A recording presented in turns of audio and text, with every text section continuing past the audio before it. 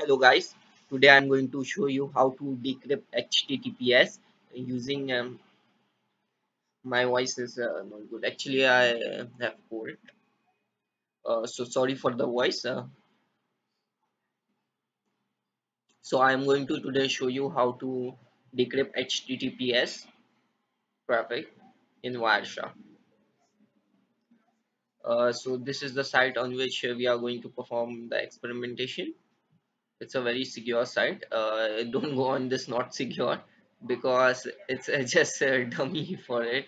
It actually uses SSL when you uh, let me show you when you sign in or log in. When you go to sign in up or log in, it actually uses. You can see it goes to another secure domain. Okay, so it's actually very secure site and it will confuse you that it's not secure.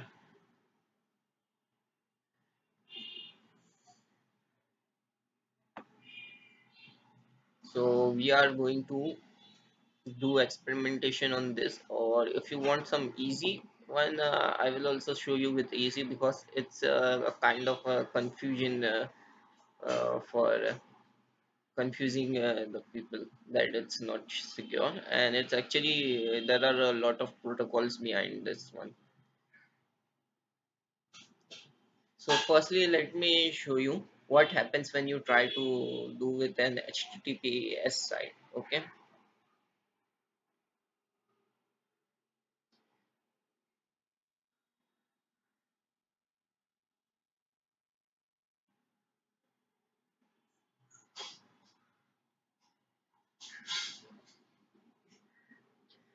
So where is my Wi-Fi?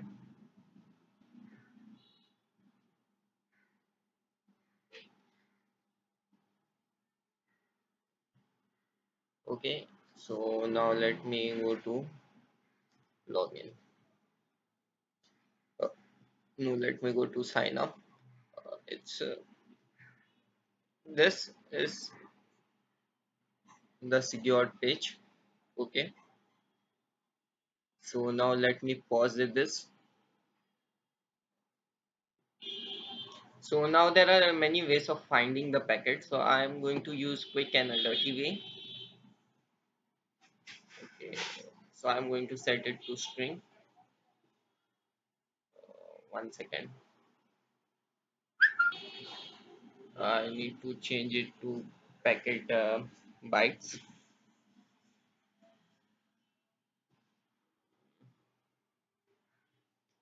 So let me search for the dot run hosting.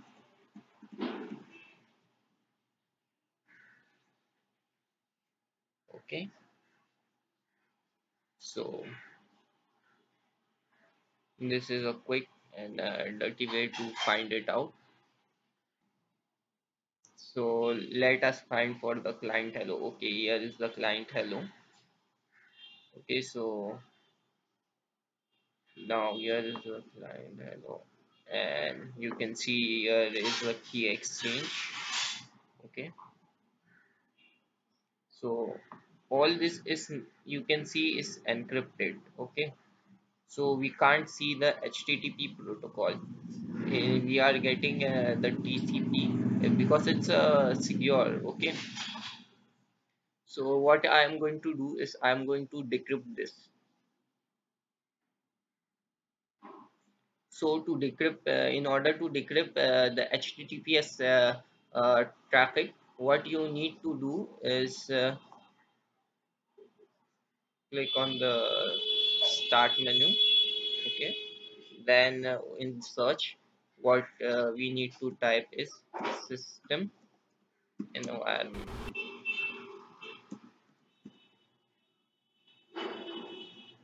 Okay, you need to click on this.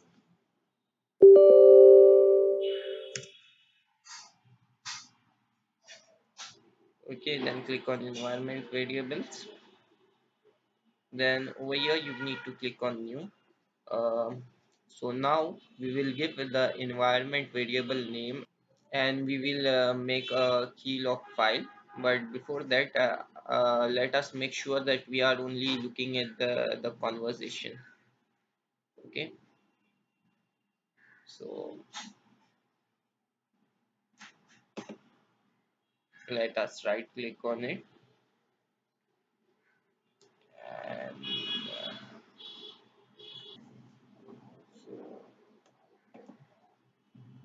where is the conversation filter? Yeah, um, and click on TCP. So now you will only see the conversation. Okay,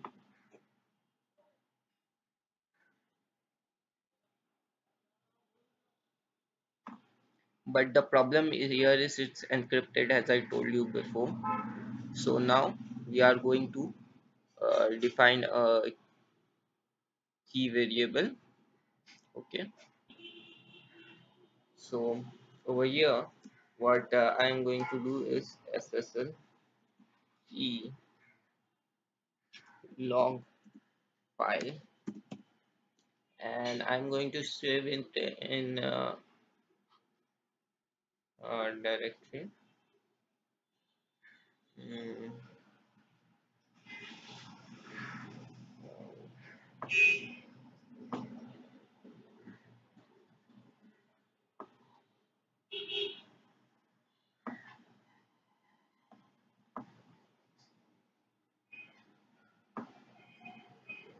I'm going to make a new folder. I'm going to make a folder called key. Oh,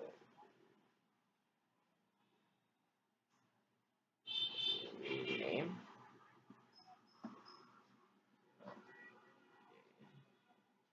So this is,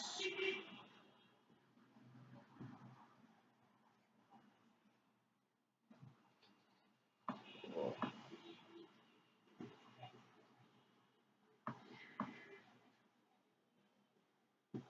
so I'm going to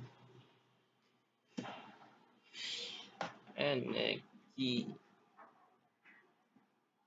dot txt. Let us give it as log. Dot log will be much better. Okay,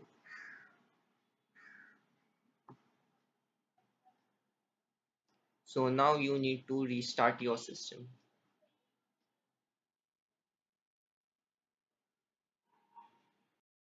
Okay, so we have rebooted our system, and there is some problem with my Bandicam screen recorder. That's why it hasn't edit the thing.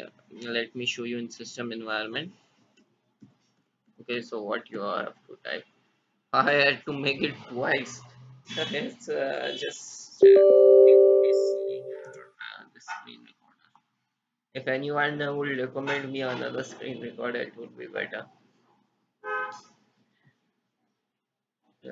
So yeah, this is what you have to make the user. So I had a lot of problem with my screen recorder. I have to do this whole thing again to explain you.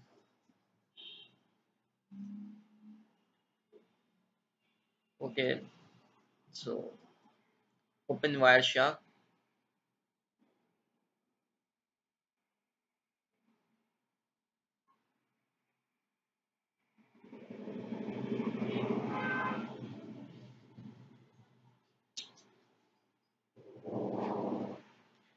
click on Wi-Fi.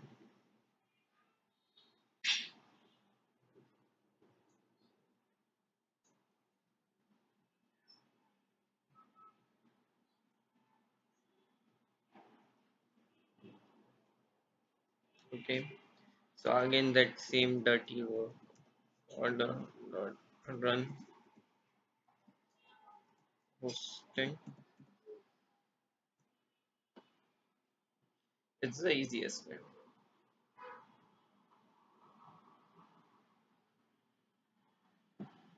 Oh, I forgot to pause it.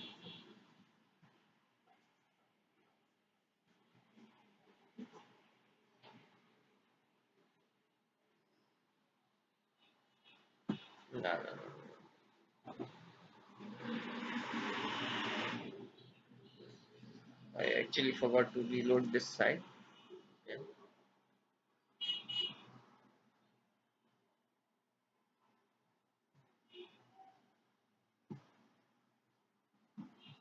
find this.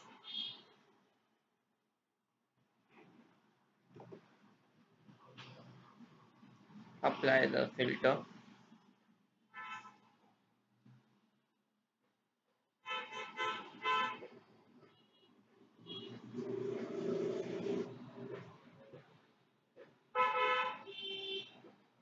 Okay.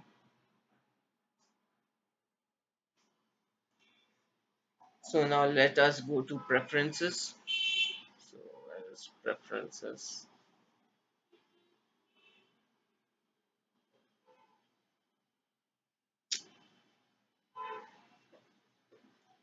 One second.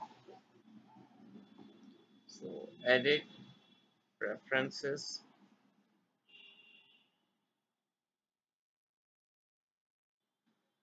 and over here go to protocols,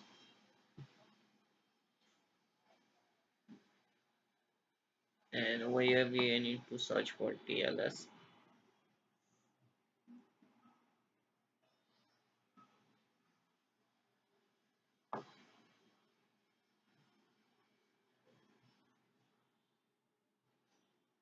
Where is TLS?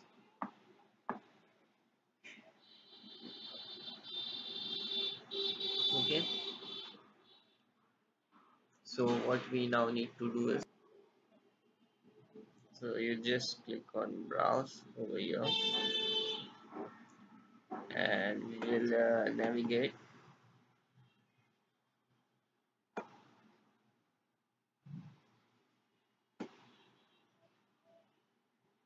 Where is that key?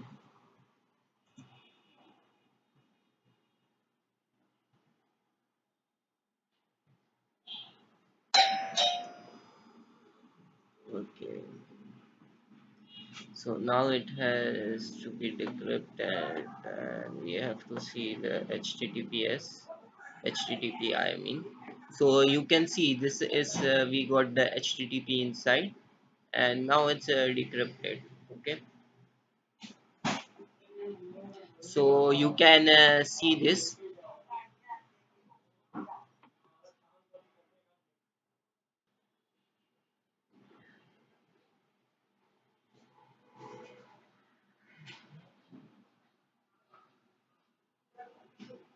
So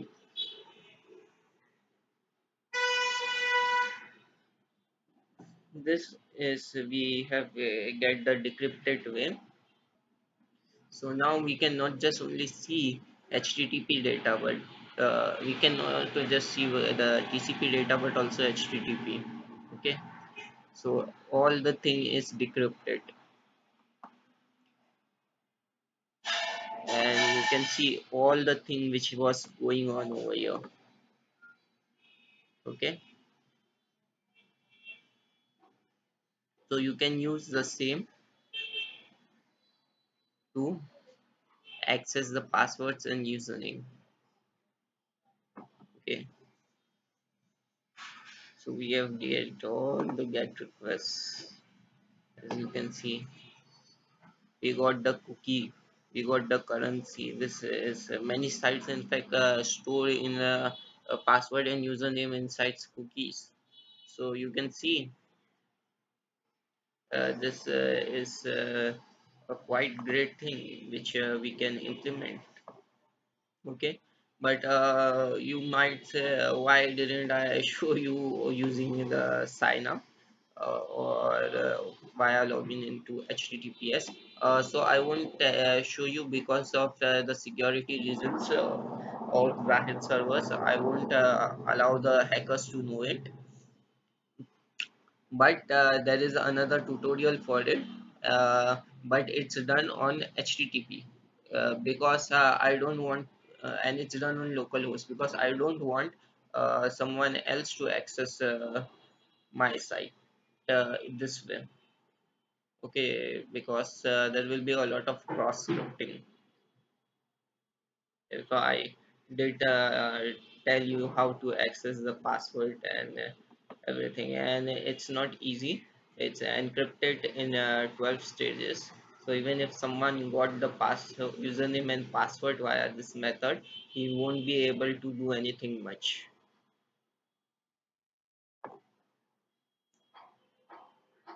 The first six stages are encrypted right in JavaScript, and the next six stages are encrypted in the backend. So encrypted username and password is passed. Okay, you can try on some other site. I won't demonstrate on my side.